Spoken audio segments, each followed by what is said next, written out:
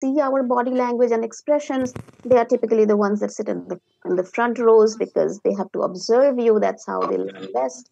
And then there are the kinesthetic or tactile learners who need to be doing things with you, either because they watch you first. So these are the ones that are drawing, writing, taking notes. So they are involved. So there are different kinds of learners. So that may be one reason why the learning experience is not uniform for everybody, and they do not all leave the classroom every day with the same confidence. There are only so many different learning preferences that we can incorporate into a lesson plan. So just as quick examples, if you're teaching economics and you are trying to explain market equilibrium, there are two ways you can do it. You can show them graphically what it means for the market to be in equilibrium. You can algebraically show them how we determine what the equilibrium price and quantity is, but you probably do not have enough class time to do both approaches every time. An example from statistics, I paused for a minute because I cannot see any of the audience tiles, but that's okay. If you're teaching statistics and you are explaining how to calculate probability of the union of two events for non-mutually exclusive events, you can either show them the formula, probability of A union B equals probability of A plus probability of B minus probability of A intersection B. You can draw a Venn diagram. You can use both. So the way I do it is I'll explain both when I'm explaining the concepts. Then for every single problem, I do not have enough class time to show them both approaches both times. So when I'm explaining the concept and maybe the very first problem that I work out, I'll tell them to pay careful attention so that they can pick which one they like, which one clicks for them. Right? So I'm giving them the choice so that they can choose what kind of learner they are and what method they want to use. But I cannot use it for every single problem every time. Right? So this is a big reason why everyone does not have the same learning experience. I'm sorry to ask this, but would some of you please mute your microphones? There's a lot of background noise in my ear. I think someone is doing something.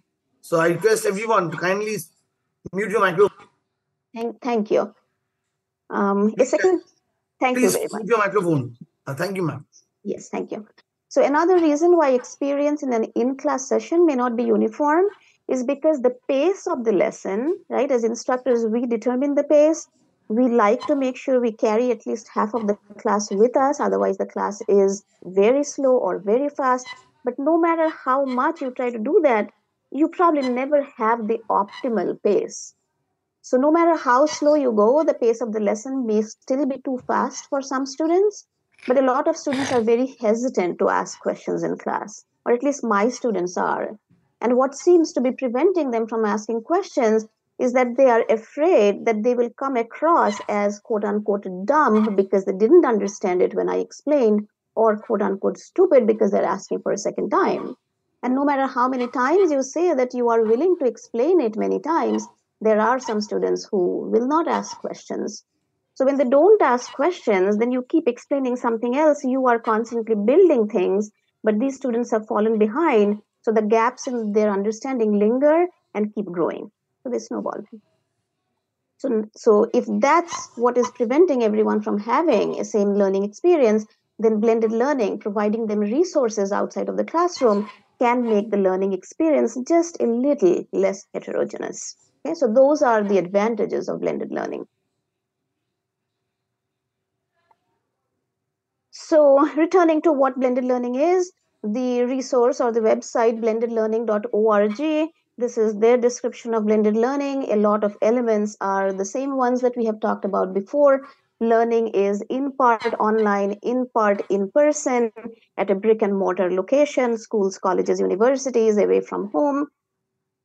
And now the key thing that they talk about is that because you are blending the in-person learning with the offline or with the online, resources, then these two have to be integrated very well. Otherwise, they may seem like two disjointed things, and students seem like you are asking for a lot of work from them.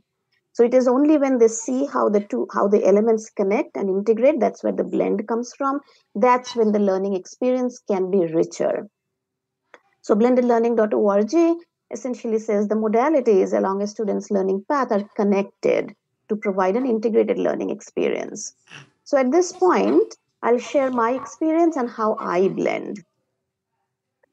So my first introduction to this whole different way of teaching or additional things of teaching that are beyond me just talking in the classroom, using the chalkboard, using the whiteboard, all of that happened very early on in my career. When I used to teach a lot of math classes, algebra and statistics, I would work out problems, I would assign students a set of problems to solve. And when they were in class, students would be able to work out the problems just fine. And some of them would volunteer to come up to the chalkboard and work it out for extra credit and things like that. And yet, when they would go home and they would have to solve the homework problems, they would come back to class the next day and say those were very hard. And I would ask why. Those were exactly the same types of problems that we did in class. And then what they articulated came across to me. So, what I heard was that my mere presence, the fact that they knew I was there to help, that psychologically seemed like a big thing. So that helped them. That's why being in class was easier. Now, if I think about it a little more, there are certainly other things that when they're solving, they can check their answer, they can ask the person sitting next to them. So there's all the entire social aspect of learning that probably helps. But in their minds, the important thing is I was there versus I was not there. And I kind of remember I told them, but I can't be in every one. I cannot come to all your houses in the evening. So what do we do about it? And someone suggested, can I make videos? And that's how I created or recorded my first set of video lectures. And then there was a long journey. I was introduced. So at that point, I don't think I knew the concept of blended learning. So as far as I was concerned, I was creating video lectures. I shared those with my students. I asked them to provide feedback. And I said, all right, anything that seems difficult, you can tell me, and I will create videos on an as needed basis. So that's the way I first got into this. And then it was a long journey. I did a certificate course in online teaching and learning. That's when I think I first learned the concept of blended learning. I got into that course confident that subjects like economics and statistics cannot have any online components. But then I was introduced to all this educational technology that exists that helps us essentially replicate everything that we do in class, a writing tablet, for example, and recording software, and then you can record much nicer. So my first videos may not have had any writing on them. It might just have been me talking and me using Excel. But my later videos, I'm essentially doing everything that I would do in the classroom. But then in shorter durations, because when someone is watching a video, the attention span is much smaller versus in class when I'm walking around, I talk for a while, then I give them problems to solve. So there's a mix of different things going on. But watching the whole thing over video may be hard. So when you do videos, you make short 5 to 10 minute videos. So I learned all of those tools and tricks. So now my typical class looks like this. So how do I blend? So what I have here is, so we use Canvas learning management system at our university, and that's where I put in all my resources. So the screenshot that I have here is from one chapter in my statistics class. So this chapter is about discrete probability distributions. All the items that are enclosed in that brick orange kind of rectangle, those are all the supplementary resources I provide for them. Okay, so to recap, in class, I explain everything, we do problems, but then there are all these resources that are already provided online so that when a student is working out problems at home or reading the chapter at home, and suddenly they see a gap in their notes or they think it would be nice if Professor Roy could explain this a second time, then they know that they have those videos there that they can watch. And these days, textbook publishers also provide their own sets of videos. So my students actually have that choice also. The set of resources I provide, the set of resources that the publisher provides. Okay. So they have all these resources, and in the blue block, I have the assignments. So most of the assignments, so homework, quizzes, in this is a statistics class, so they do data exercises, they do all of this outside of class. Okay, but because it integrates, so they know that they have to pick and choose. It's not like they have to do everything that I'm saying that I have put there. So they know I'm not asking for 4 times as much time as they spent in class. So they know that all of this is optional, use it as needed, but these have to be completed by their due dates. Okay, so this is how I blend. So we need to talk about the supplementary resources a little. So a snapshot of one of those. What is the binomial distribution? So again, in class I have explained all of this, but for the auditory visual learners who cannot just read the textbook to do it by themselves a second time, I put a little bit of what I have said in class, and the video I have here is a YouTube video. So I don't record all my videos. Over the years that I have been teaching, I have spent countless hours on YouTube looking for videos where the narrators are explaining things exactly the way I would explain. And if I like the way they're explaining, then I'll use that. If I do not find anything that explains just the way I would have liked it, then I record. Okay, so here is the lesson on a binomial distribution. So anyone can explain that, and this is a narrator that I liked. So I provided a link to that. And then students like solved problems. If they see a solved problem video, then it is easier for them to do others. And though we have done it in class together, when they go back home, their class notes have become static.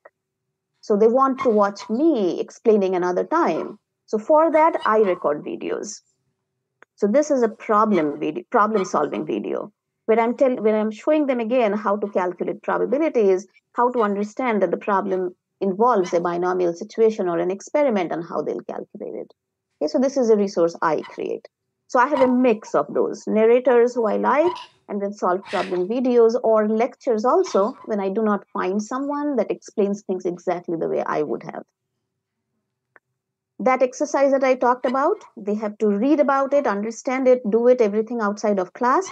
If they do not understand some instruction, then they can ask me in class. So this here is a snapshot of the first part of the data exercise, where now that you have understood what a discrete probability distribution is, this happens to be a data exercise where I randomly pick incomes from income distribution tables, and they have to spot. So they are looking at it as the Internal Revenue Service doing tax audits and just looking at those returns that were filed, can they spot fraud?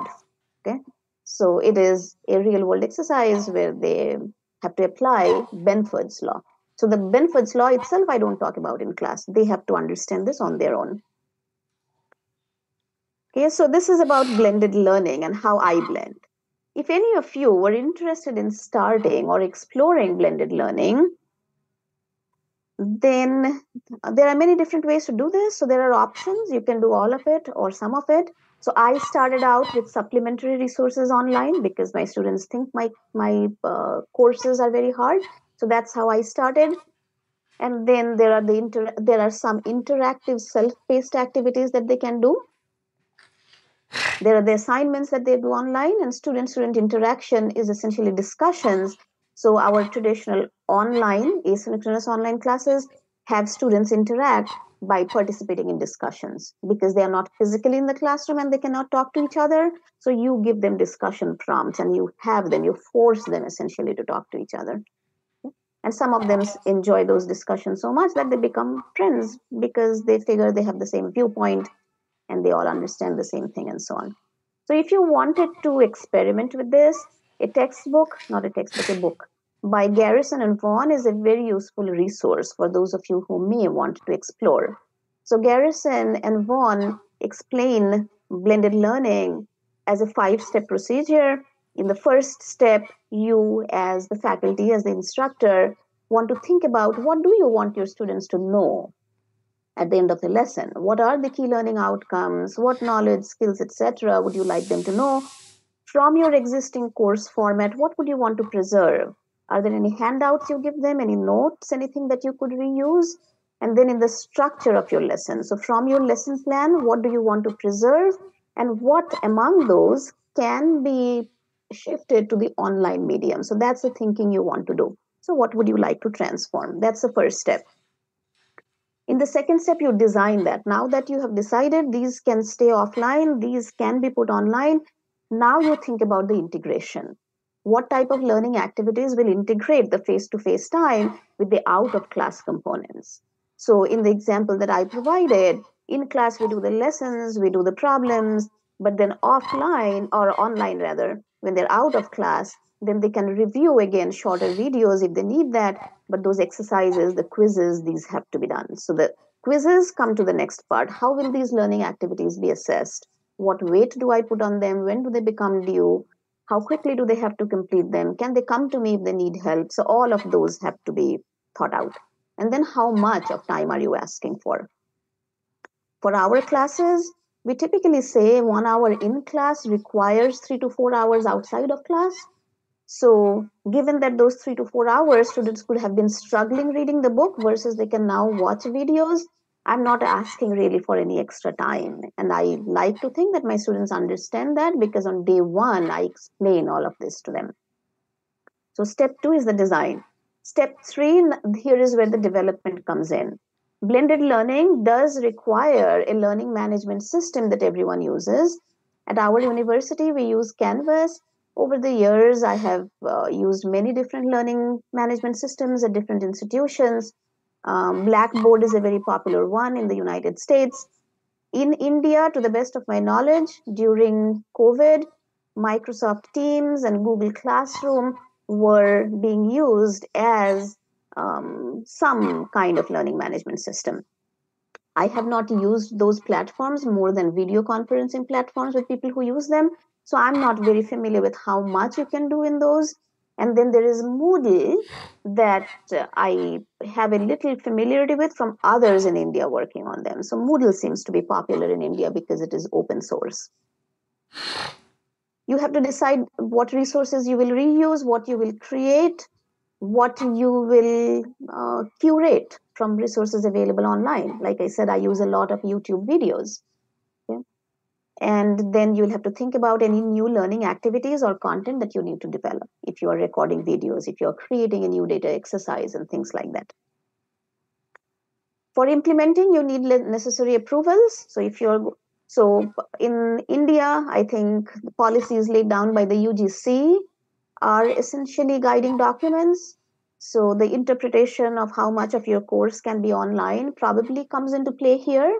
Does UGC really mean number of courses that you can have online versus on campus, or is it a percent of a course? If it can be interpreted as a percent of a course, then that's where blended learning would fit in, because you are saying part of my lessons are online. In India, I'm sure any faculty wanting to implement blended learning would need the principal's approval. So we have the principals of the two colleges here today. So I'm thinking that that wouldn't be a problem if you wanted to experiment. You would have to provide support for students. So your technology support plays a big role here, because they would have to help out with the technology you're using if students have problems. And you would also have to provide initial support so students know how to manage their time. Anything that you do with a new kind of strategy you are using requires evaluation. Just as an aside, this is where there is a scholarship potential or a research potential. So evaluating whether students who you were teaching in the blended learning format, did they do better than the students who were just doing the traditional format? So you want to assess whether the blended learning course was effective. There are many different ways to do that. And then a plan for continuous improvement. For me, the plan for continuous improvement typically means I have to refresh the resources, especially with economics and finance, where I'm trying to bring in topical examples. Those, of course, become dated by the time I'm teaching it a second time. So I constantly have to look for what new examples, what new real world event am I going to ask them to assess or think about. Okay? And then the continuous improvement for me is there something else students are saying is hard, but I don't have a video on that? So then I'll create those. So that's the continuous improvement that happens.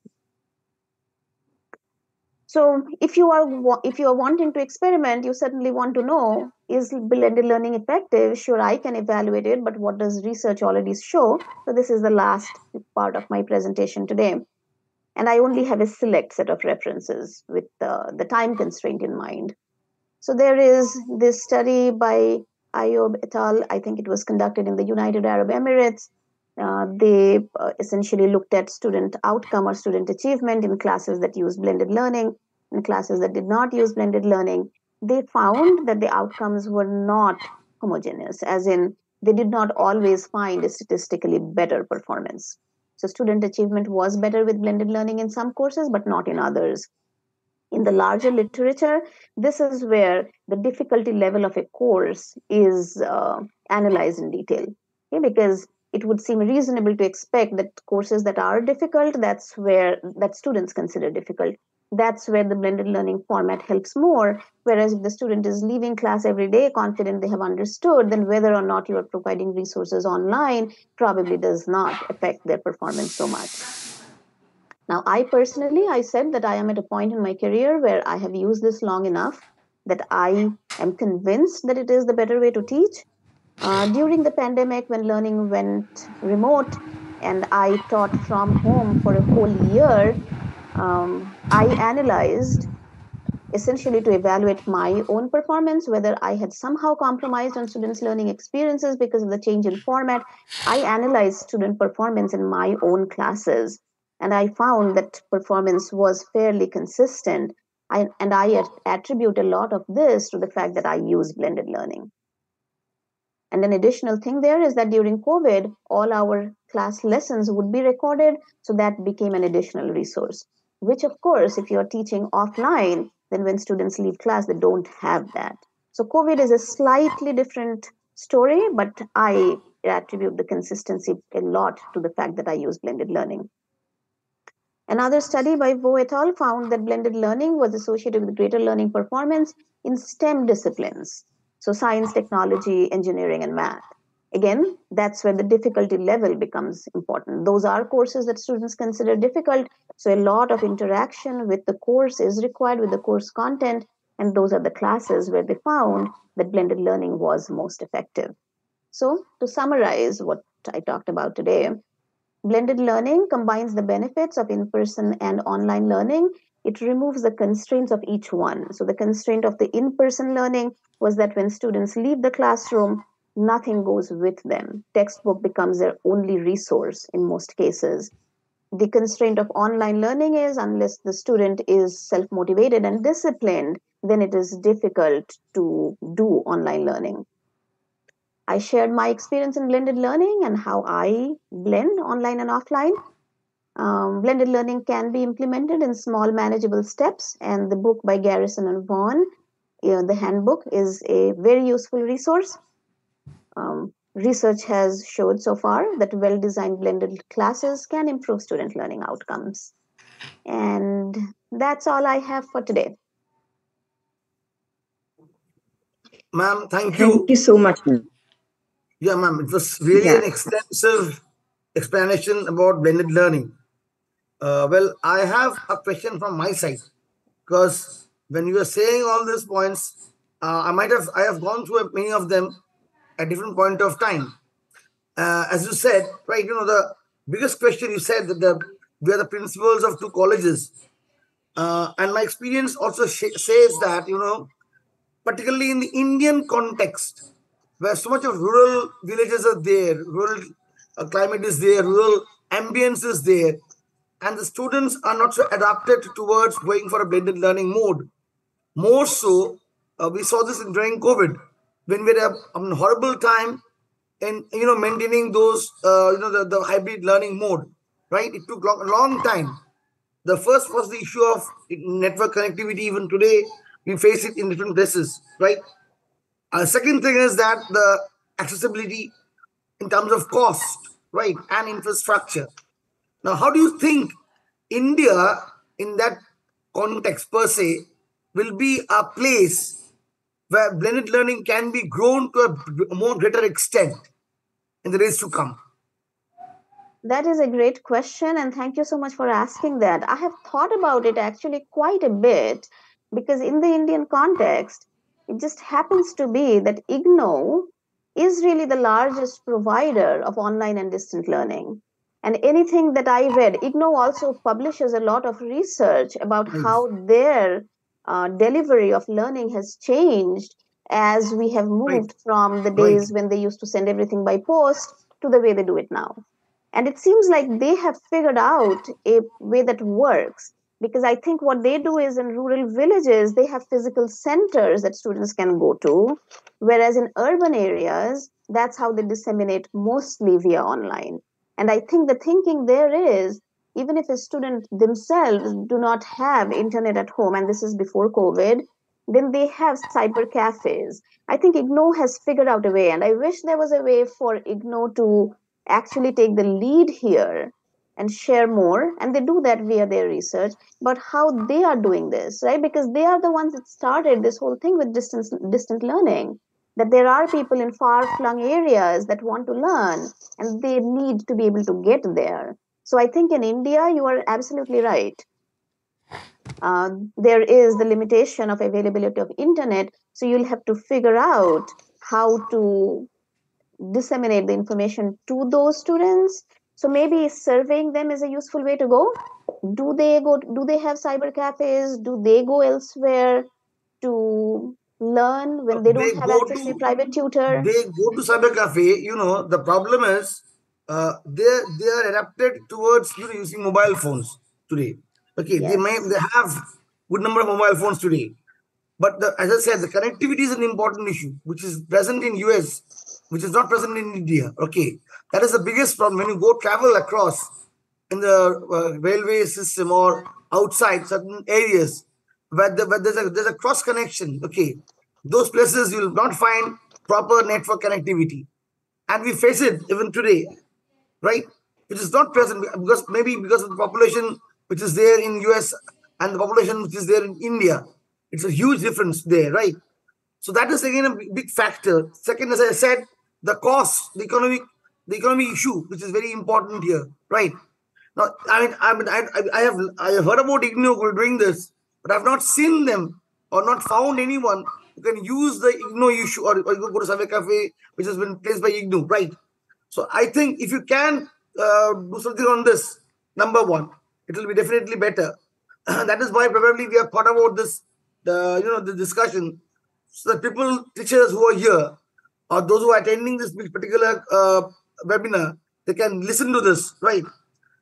Second thing, which is important in my way or my understanding, is that blended learning has a cost, as you said, rightly said. It has a cost. Cost in the sense that today you're giving a lecture to someone, and tomorrow you're asking them to read it or learn it from that and come out with a problem or with an answer like that, right? Assignment, something of the sort. Now that itself again, how they submit it. Normally in a hybrid mode, what we have seen in India again, okay, because blended learning per se is different from hybrid learning, right? Totally Yes. different. Hmm. Though it is not exactly different, but very much different from each other, right? Now, Right. how you think of my binding these two, wherein a student who is not so much well known about this particular mode, right? How can they think about it? Okay, very good questions. So I think, yes, India does present a unique situation. In fact, many developing countries do. So I think if you were interested in thinking about blended learning, maybe a useful first way to look at it would be your students are already either commuter students, which means if I think Durgapur, they either reside in Durgapur or they are in the hostels, right? They're already there. When they're there, they are not in their villages. So the way to then look at it is the students will attend class, they will go home. They will either go home or they will go to the dormitory. The hostel. They'll go to hostel, hostel has Wi-Fi, but they're doing their homework, they could use some additional help. So then the resources can be used by the students who are in the hostel. The resources can be used outside of class for the students who return to their parents' home or to their home in Durgapur. So you're really thinking of the students that are already enrolled at your institution. So in the first step, you are not thinking of these students who are in far flung areas which for the United States, it is an easier way to get them into online learning, not necessarily blended Absolutely. learning. So you are Absolutely. not Right. thinking online. Because you are not thinking online learning, therefore you want to think of the students that you already have. Right? I use blended learning for the students that are coming to class 3 times a week. Right? So that's the way to think about it. So that's the one thing. The other thing that you asked was, you mentioned something about cost. I lost that. Yeah, Can you? and I mean, cost in the sense that, I mean, how much, because it involves a Dr. cost Bhattacharya, also. Yeah, I would like to add something. Dr. Bhattacharya, please, please one minute. please, please. Yes, that is, first of all, thank you very much, Dr. Shudipta Roy, for this enriching lecture on blended learning. We have learned many things from you. Uh, and from our experience. First of all, I would like to share in this webinar that I'm very much thankful to Dr. Shudipta Roy. COVID period, she used she still now using that Canvas learning management system in USA, and I came to know about Canvas from her. Not only that, she helped me a lot to adopt Canvas.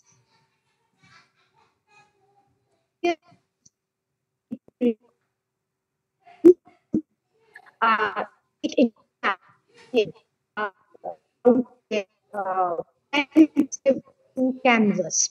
And I'm very much thankful to Shudipta because she guided me and she gave me the idea about Canvas, which is learning management system. And Shudipta, you must be very happy to know that in Durgapur Women's College, we have started using Canvas LMS with our students of Commerce Department and of course our Economics Department. I'm future we will adopt this canvas in a larger way, trying to reach out many other students of the college. Now, what Pinakida, Dr. Bhattacharya is asking a very relevant question that in India, how the US system of blended learning will be applicable. I think that is the major question by him. But the thing is, blended learning cannot be a substitute method of teaching, but it can be a complementary method of teaching. And Absolutely. I nowadays, agree with you. yes, so it cannot be a substitute. But Right. we must not be, in modern times and nowadays, we must not be rigid about the method of teaching. That is about traditional method. Absolutely. That's true also. So we should Right. with of teaching methods. And blended learning, what Shubhita explained, is a wonderful method that we try to reach. Now, for India, Well, like madam, I once don't again, think uh, this network, this also I think this facing will that. go off soon. We should go to the next one. We should go to the next Yes, one. The third one, the third link, because this will expire soon. That's the reason why your voice is cracking. yes. Okay, let's Will go to the third provide one, us. please. Yes, our team will provide us. Yeah, we'll come back to the Yes. third, The thing the is, third, I just want to. the third link, please, please. Can you hear me? Hear me? Can you hear me? We Hello? can, but I think we will join you in the third link.